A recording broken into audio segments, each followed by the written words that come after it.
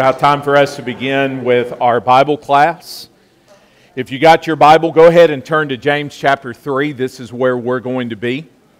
In just a few minutes, we'll finish up with Romans 12, and then we'll get into James chapter 3. So if you want to go ahead and turn there in your Bible or pull it up on your tablet, you can go ahead and do so. This is my last portion of our class. Jeff will be teaching the next week as we close out our summer quarter, and the topic that we've had for the summer that we've been looking at the kingdom of God, and specifically life within the kingdom. And Jeff has been giving us on his portion of the class just a big overview of what the kingdom is and that the kingdom has been around as long as God has been around, because God is king. So it's eternal. So looking at it from both testaments, and then I've been handling the practical portion, which we've entitled Just Lives Within the Kingdom. We've got to live a certain kind of life if we're going to be within the kingdom, and that's what we've been putting under the microscope. So this morning we're going to look at James chapter 3, and we're going to look at how we need to operate by a different kind of wisdom than the world around us. That one of the identity markers of God's people will be how they live, not just individually, but how we live collectively, how we live as a group. So let's have a word of prayer, and then we'll get started. Father, we are grateful for today, and we're grateful to you for the first day of the week. It was on this day, so many years ago, that you resurrected your Son. And we gather on the first day of the week, as so many Christians are doing now and have done in years past, to remember that your Son, even though he died on the cross, was resurrected 3 days later. And that his resurrection was the beginning of everything that impacts this world, that it is the moment on which world history has changed. And we are grateful for the resurrection as it stands as a reality, and there are many evidences and proofs for it, but also for the fact that it changes our lives from the inside out as well. And we're grateful for that. It's on the resurrection that we have our hope.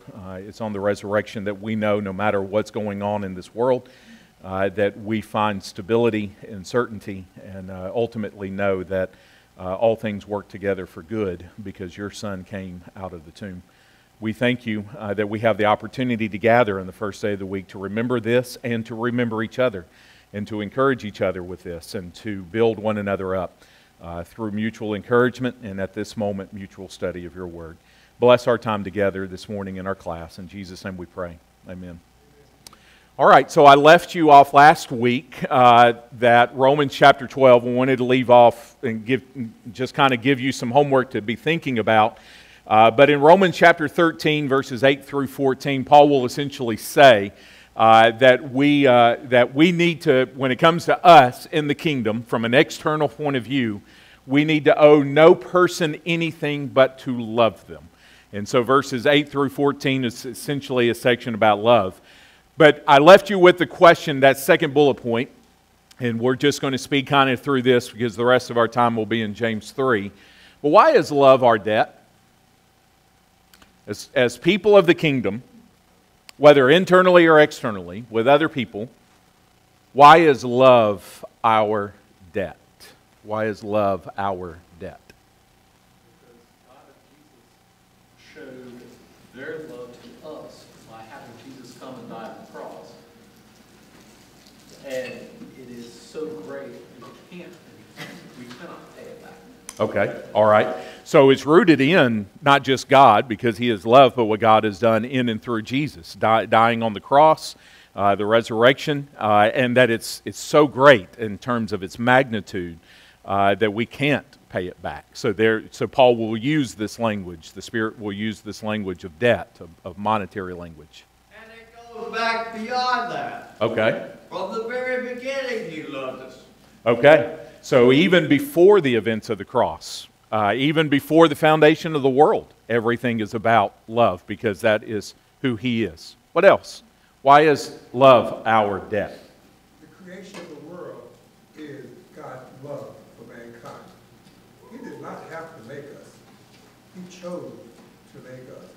Even though He understood what kind of people we would end up being, He still chose to do it. Okay. All right. So creation, salvation, all aspects of the fact they come from love. His love for everybody and everything. Okay? Why else is love our debt? He created us in His image. Okay. As spiritual beings, and so that's an expression of how we can represent what He's done for us. Okay. So being made in His image, in not just being created in general, but being specifically created in His image, we're going to have that capacity to love. We love because He first loved us, is what another apostle will tell us. Why else is love our debt?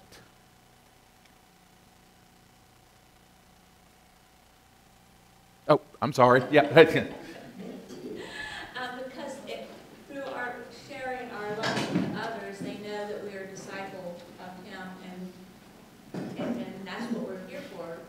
bring people to Him. Okay, that's a great, great point. And Jesus says as much in the upper room that, by your love for each other, everybody's going to know. There won't be doubt. And then also, it's part of our responsibility. The way that God brought us to Him is through love, obviously, and sacrifice. The way we would bring others, which is our ultimate mission, which is the mission of the kingdom. We're going to bring others because of how we love them and in the ways in which we love them. Anybody else? Why is love our debt? To make it just a tad bit materialistic, it's the only currency we have. We have nothing that we can, material stuff, God already made it. It is the one thing that we have that we can give back. That is a great, great point. And I'm glad you mentioned it. It is a currency. It's what we have in our pocket. It's what we carry around with us. It's how a transaction is made. The Spirit's going to use this language on purpose, and in part because you have the capacity to pay something back. It's going to look different with everybody, but at the core, love is what is going to move that and promote it. Anybody else? Adam? When God created us, He breathed into us the breath of life, which means it's part of Him.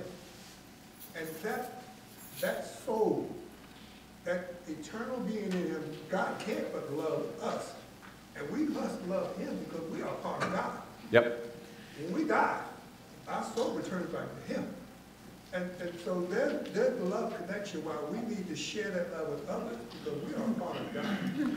We are part of Him. And then, so not only created in His image in terms of spiritual beings, but then we're recreated in Jesus. When we respond, when we obey the gospel, we're recreated in His image. Everyone who's in Christ is a new creation. So now we're motivated by something completely different than we were before Jesus, and love is that motivation. And love is the obligation as well.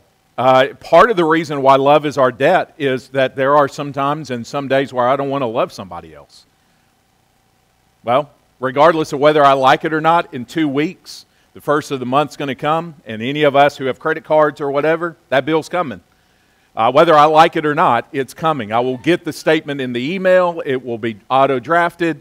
Whatever that is, the obligation is there. And sometimes the only way for us to do something, whether we like it or not, is to know that there's an obligation. This is just the way that it is. And love is our debt. Now, hopefully we would mature and we would grow into the point of seeing the value of love and not just simply gritting our teeth and bearing it and just, well, I have to do it. That we see the currency. We see what God has done. The other reason, I'll leave you with this thought, from a debt perspective, is any of us who have ever had debt, or if you got debt now from a money perspective, the urgency to get out from under it. Right? That's the idea that the sooner we can get out from under it. Car payment's a necessary debt, house payment's a necessary debt, but it doesn't mean that I don't want to get out from under it. So we'll adjust everything else in our life so that we can get out from under that debt. I wonder what it would look like for our entire life to be readjusted so that today I woke up with the obligation and the debt to love, and I'm going to reorder everything else to ensure that I can get out from under that. Not so I don't have to do it, but so that I can actually do what Jesus wanted me to do, and that's love others the way that He has loved me. There should be a sense of urgency to love. There should be a strategy to love. There should be an adjustment to love.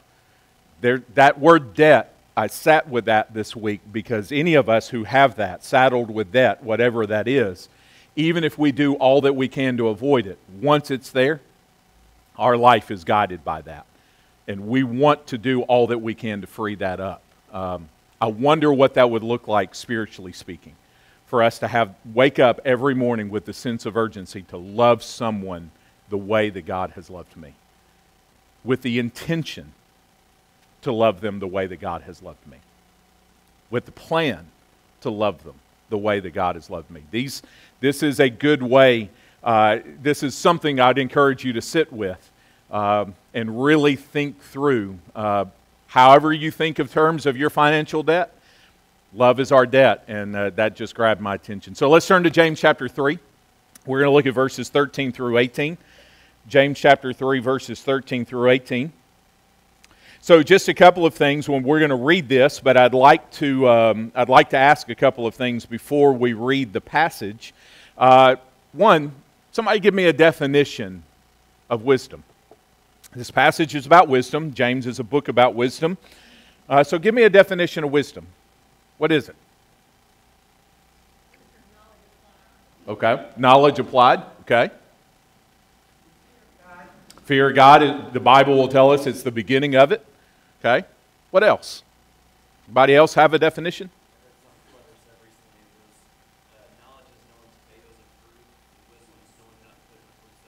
Okay. That is wisdom. I probably learned the hard way to not put it in there, but that's a really, really good way to be able to put it. So from a positive standpoint, it's having knowledge and then knowing what to do it. And from a negative, hopefully I've learned it, so it's experienced. I like the aspect that wisdom is being able to live with skill on this earth. Everybody here knows what a saw is, but a lot of us may not be skillful with a saw. Everybody may know what a computer is, but you may not be skillful in writing code. There's an aspect of that. Yes? What occurred to me is knowledge can be taught, wisdom cannot. Okay, all right. So knowledge can be taught. You're right, it can be learned. Information, back and forth. But wisdom cannot. Sometimes you just got to live it out and learn just what that is. I like I've always liked the knowledge. It's having knowledge and then knowing what to do with that knowledge. With that, so what's the value?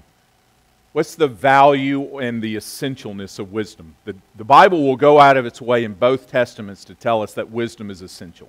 You just can't live life on here. So what's the value and the essentialness of it? It proves you're not foolish. Okay.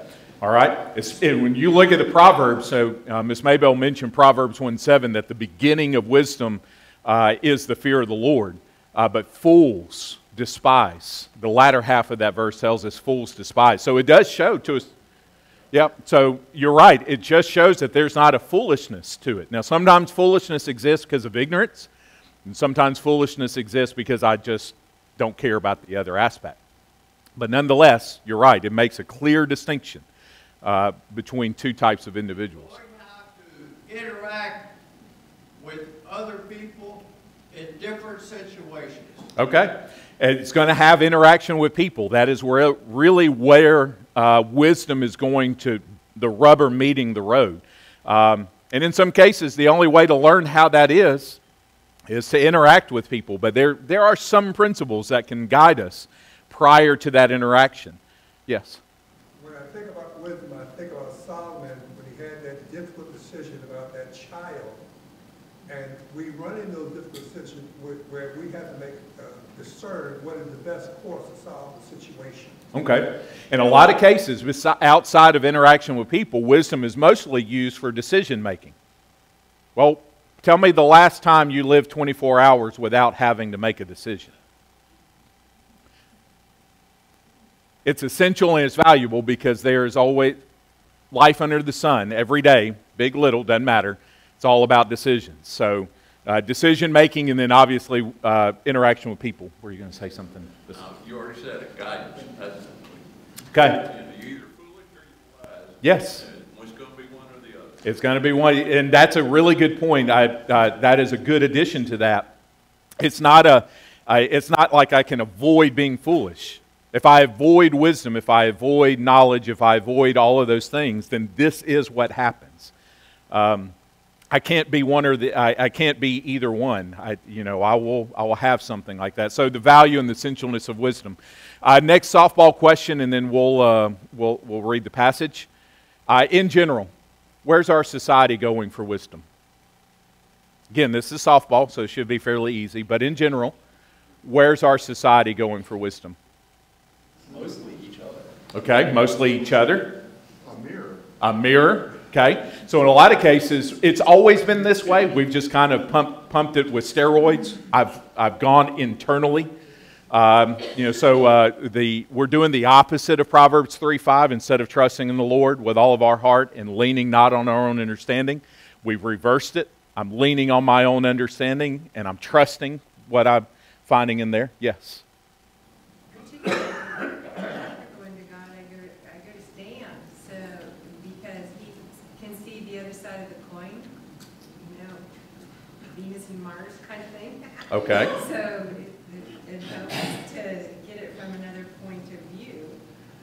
And he's full of wisdom. It does. And what I would say, I wrote it on my notes, is that we're going to other people, but I'm actually going to the people that I already know will agree with me. So because I don't want the opposing view. I don't want the opposite. I don't want the other perspective. So not only am I going to each other, but I'm very selective because I don't want somebody to tell me the opposite. Because I've already determined if you tell me the opposite, you don't have my best interest at heart. So we would need that. Anybody else? Where else are we going? On the social media and the internet. Yeah. A lot of their business. Yep. So we're crowdsourcing. It's kind of the buzzword for the last 5, 7, 10 years or so. But we're going just internet in general, and there are some things that are beneficial. It's good to be able to type in a do-it-yourself video. How do I do blank in YouTube? And it can give you that. But the problem is that we're just assuming that the person on the other side of the screen or the other side of whatever's been posted, one, knows what they're talking about, and then again, two, has my best interest at heart. Yes? Something about we generally go to people we know will agree with us made me think of this. Sometimes when we really are going that avenue, the way we ask a question says a lot. Instead of saying, what do you think, which is truly asking you your opinion, so many times we'll say, don't you think that? Yeah. Which is asking them to agree with you. Yeah. So even our language reflects a lot of this. So I want us to look at this, and I want us to approach it from a collective point of view as a group, because as churches, we're not immune to a false wisdom. Churches are not immune to an ungodly wisdom. Happens most of the time when we talk about wisdom, we think of it in terms of our individual lives. But it can happen to churches, can it? It does happen to churches. Oh, go ahead. In my work, when I was working, I was alarmed and woke up to the generations. I know I'm going to sound like an old man, but the generations that are younger would go to the collective wisdom of the internet called AI. AI is only as good as the input. They would go to ChatGPT and to discover questions of how to make decisions for the future before they would consult those who had done it the last 25 years.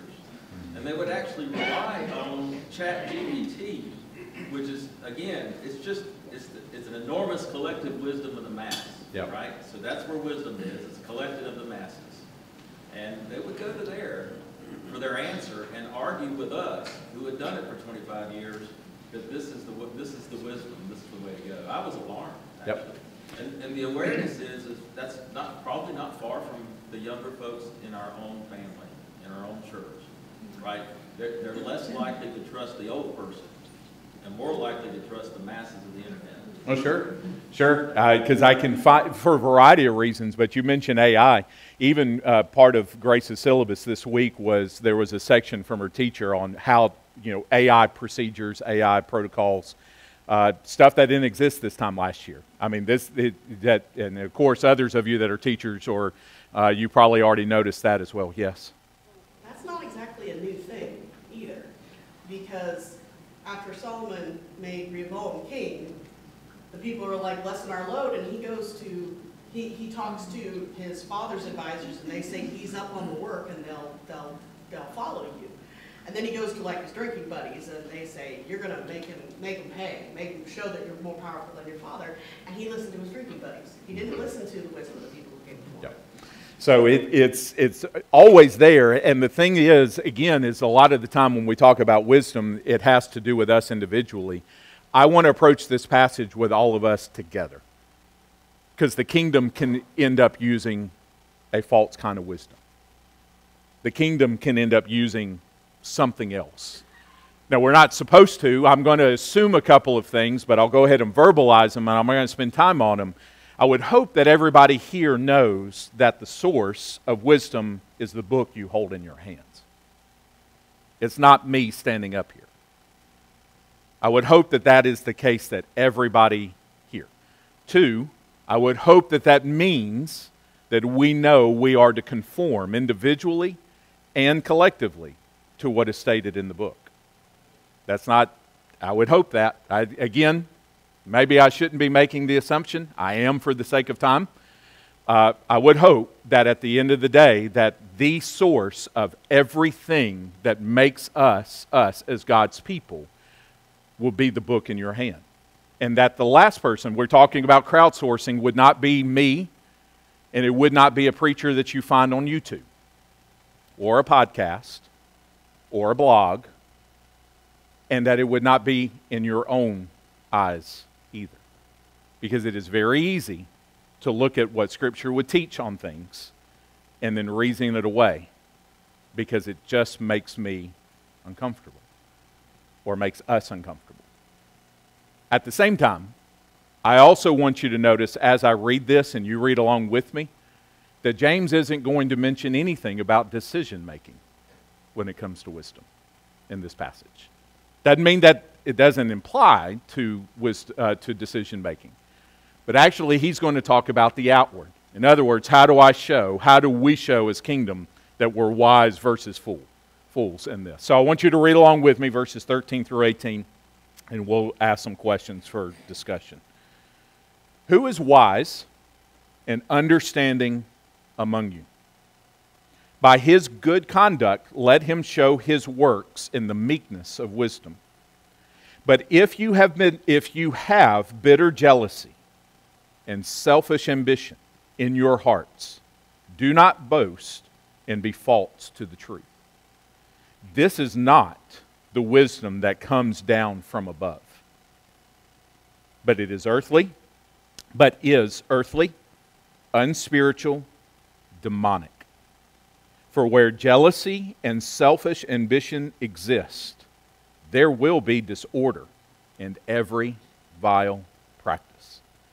But the wisdom from above is first pure, then peaceable, gentle, open to reason, full of mercy and good fruits, impartial and sincere, and a harvest of righteousness is sown in peace by those who make peace. All right, so verses 14 through 16. What are the two types of wisdom that James gives us? And by the way, this is one of the reasons why we like James, because he doesn't deal with the gray. He's black and white. This is the way that it is. So what are the two types of wisdom that he gives us, that he tells us that are available? There's only two. Yes, ma'am. Wisdom from above and earthly wisdom. Okay, wisdom from above, wisdom from below. So what are the four descriptions of the wisdom that are from below? I know you see three. I'm adding a fourth one, and the fourth one is that it's from below. So he's giving us a spatial area, if you will, above, below. But what are the additional descriptions of this wisdom? Envy and selfish ambition. Okay, those would be the fruit. What are the descriptions? It is from below. It is demonic. It is unspiritual. It is earthly. Tell me about those four descriptions. Those are interesting. Again, the Spirit's moving James, so we know it's under inspiration. Tell me about those four descriptions. It's interesting.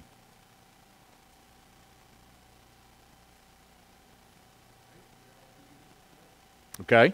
So it shows us that it's not just from an earthly, as far as like a plant in a ground or trees or birds.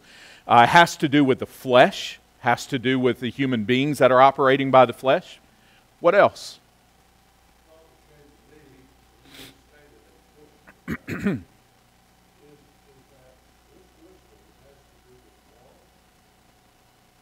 has to do with human relations emotions and generally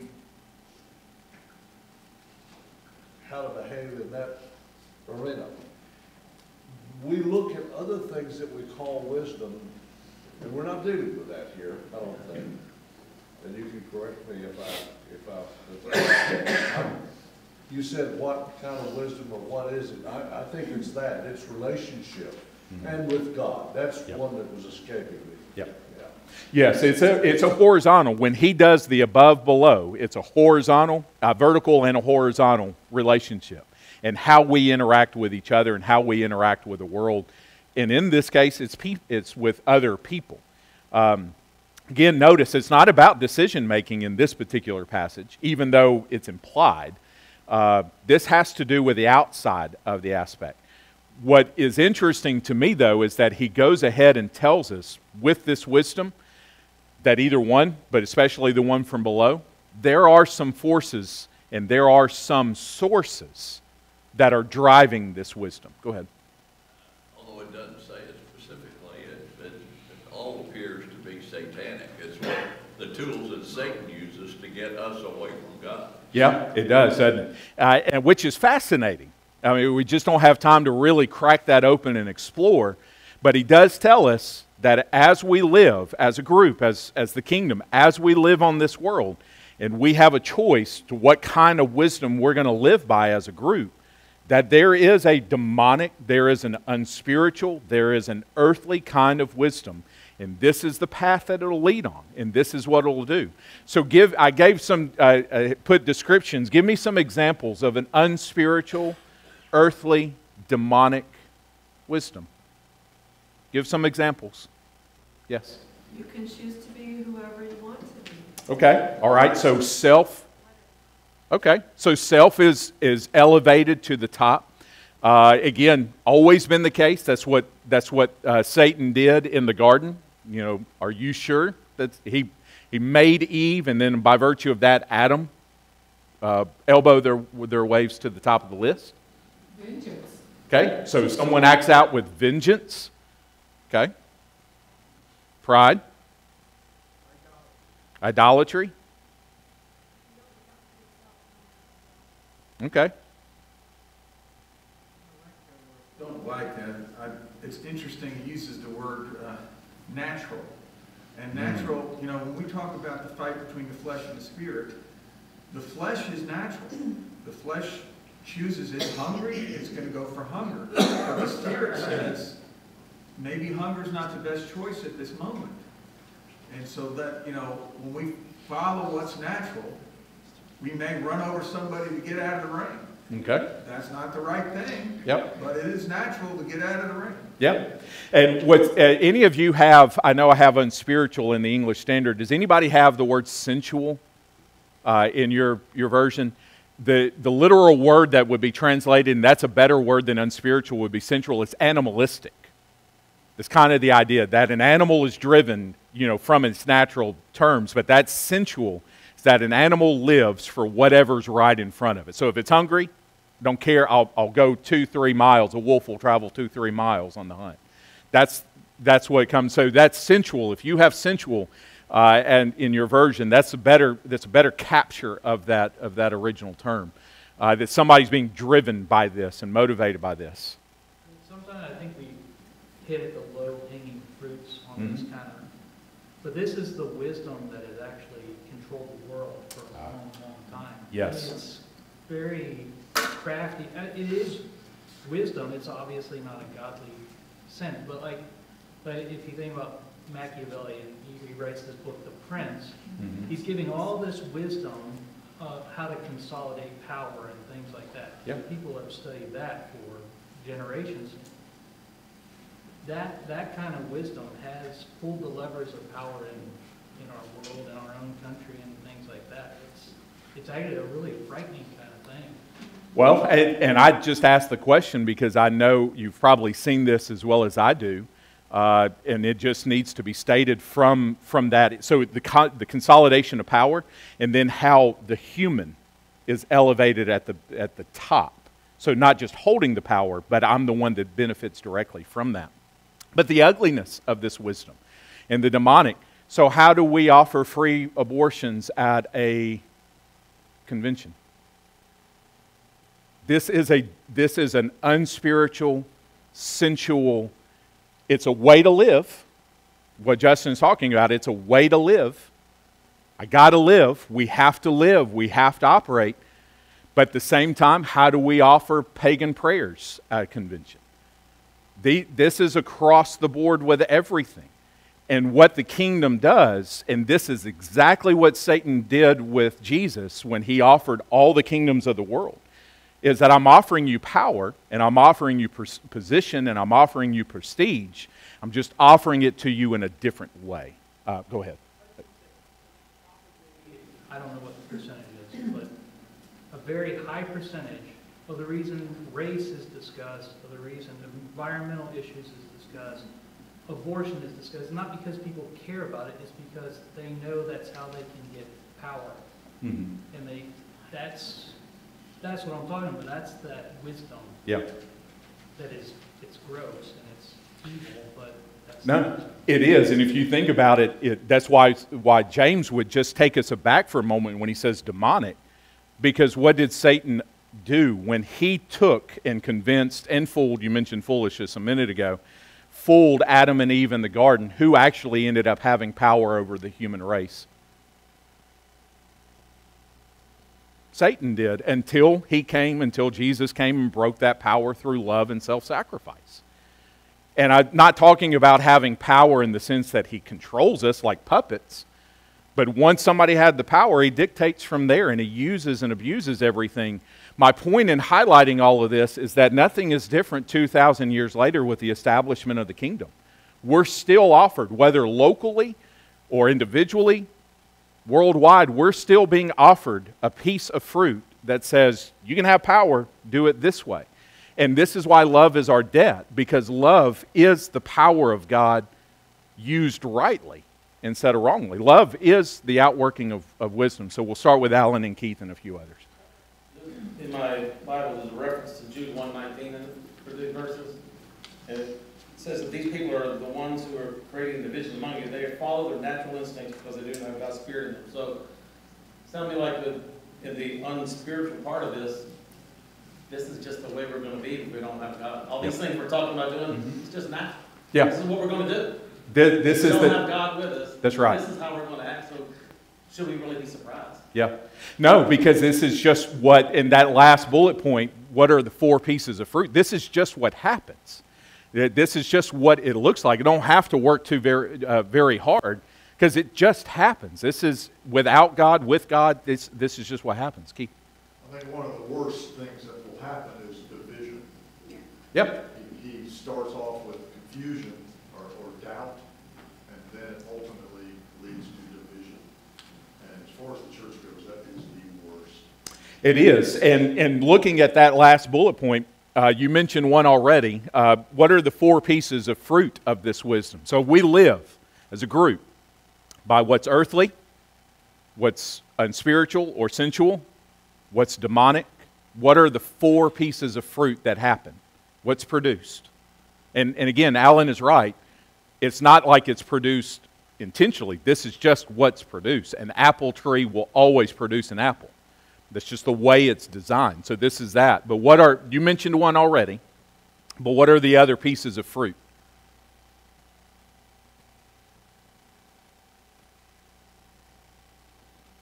Envy, selfish ambition, disorder, and every evil practice. Yes. Yes, it's the obvious ones that he gives us, and he mentions them twice, by the way. So he says in verse 14, you have bitter jealousy. So it's not just jealousy, but this bitterness that's attached to it, this hatred, this bitterness. And then you got selfish ambition. And then he mentions it all over again in verse 16, jealousy and selfish ambitions. James, what's going on within the church? I wonder what's happening in the kingdom that he's writing to. What's happening in there? He mentions that twice. Keith, I think you mentioned confusion. Mine says disorder. It's kind of the idea, but confusion is what's at heart, and then every vile practice.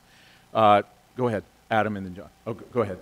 Well, one of the things is that when we talk about what is natural, the second law of thermodynamics basically says that it tends to go towards disorder.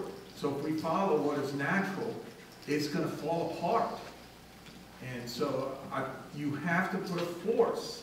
There has to be a force for good to keep from having disorder. Yes. Everything about the whole group of them, they lack God's moral values. There's this lack, there's something is missing.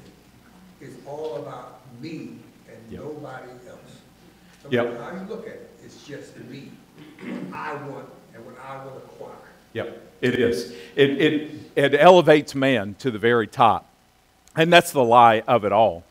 Because Satan elevated Adam and Eve in their own eyes, and you will be like God once this happens, except that they weren't. It was one of the biggest lies of multiple. I don't know how many of you in military, those of you that have military background, you ever heard of this acronym? If you've never heard of it, it was created back in World War I, if I remember correctly, World War II. But it was called Situation Normal, and it was all fouled up, and it was just when the radio came over, and you're a soldier in the middle of the battle, and you just didn't have time for, from your point of view, a dumb question. So you would sarcastically say, the situation normal, all fouled up, you would just say snafu, if you will. That the idea is that, look, I don't have time to tell you how bad it is because you really know how bad it is. Things are just bad. When we operate by an earthly, unspiritual, demonic wisdom, when God's people operate that way, John just mentioned this, we foul things up. We make a mess.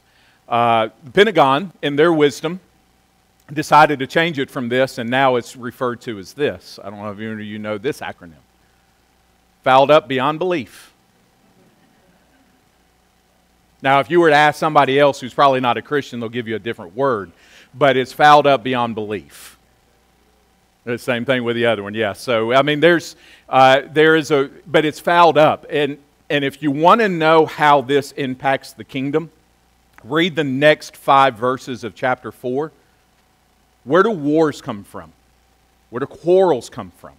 Where do fights come from? It's because your passions are running out of control.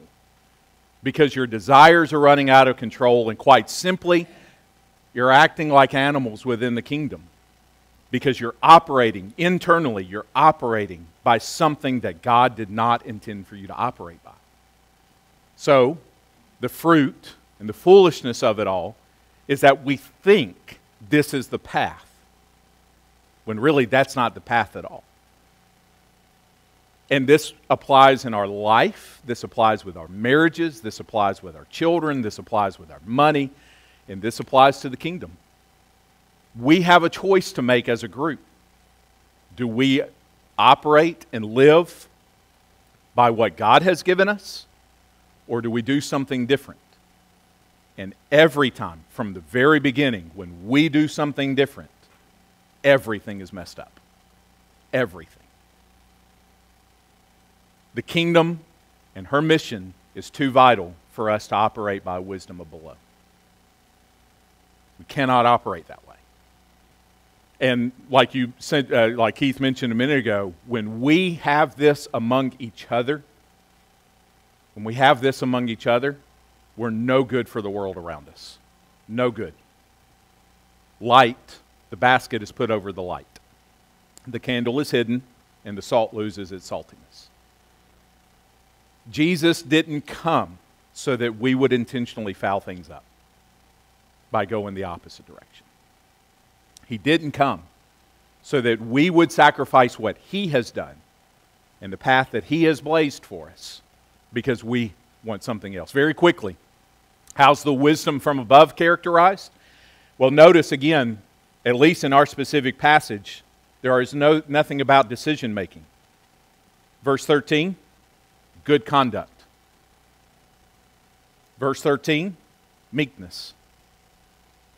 Go down, verse 17, pure, peaceable, How about this one? Open to reason. Full of mercy. Good fruits. Impartial. Sincere. Fascinating. Sounds like a fruit of the Spirit, doesn't it? Very quickly, and I've mentioned this, a Bible study tip is always to look at things, and if they're repeated within close proximity to each other, the author's trying to emphasize. Peace is mentioned. Obviously, from the negative standpoint, selfish ambition and jealousy is mentioned very close together and is mentioned twice. Peace is mentioned twice. Why the emphasis on peace? Okay, it's what we want, what we desire the most in our homes, our lives, and obviously within the church, and for the world too. We would pray for that. Why else? Peace is harder to make than it is to keep. Peace is harder to make than it is to keep.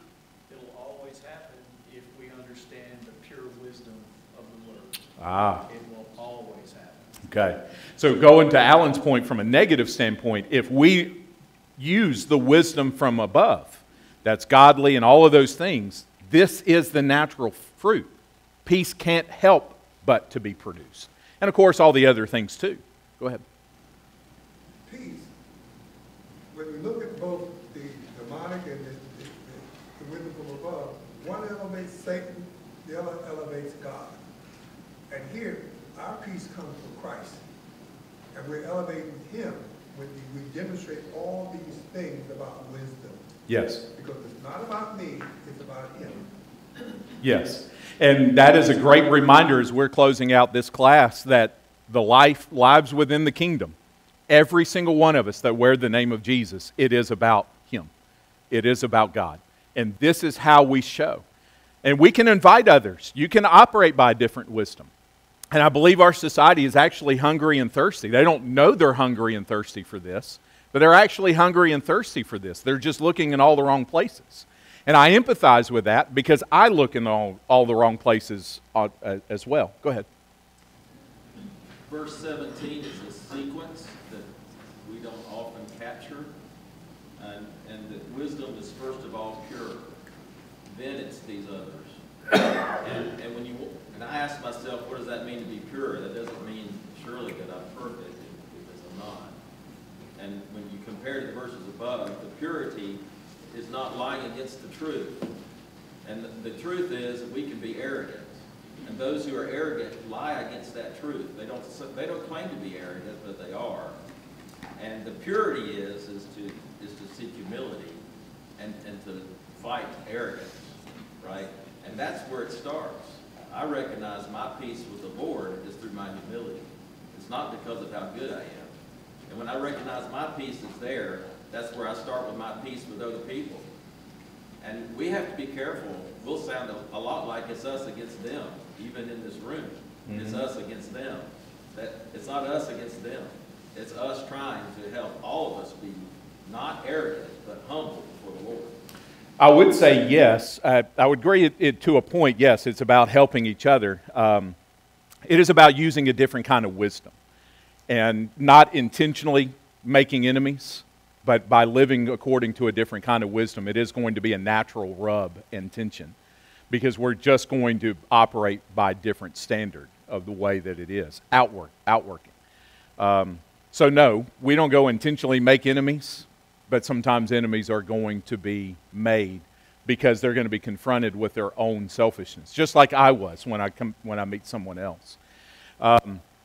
Very quickly again, please use the Bible in your hands. Please grow intimate with that. James would tell us at the very end of the day that everything comes to what you mentioned. It comes from the Word that you hold. And we're following the living Word, which is Jesus Himself. Every day we're going to be tempted to go a completely different path and use a completely different thing. Don't sacrifice what God has given us so that we can have something else. Use what you have in your hands. It is God-breathed, and it is profitable, and it gives us everything that we need that will produce the purity and the gentleness and the meekness. I know that sounds, that to us, We know this, but it's surprising to me sometimes that we've made decisions and we're surprised. Kind of what you were talking about a second ago, that something didn't happen. Use what you have in your hands, please. Lead the way with your family in using the Scripture. It has everything that you need. Bill. Yep. Yep. We'll prove. Ultimately, the wisdom that we have internally that no one hears or sees, it ultimately will reveal itself. And that's the point of this. So, thank you for being here. Class is yours.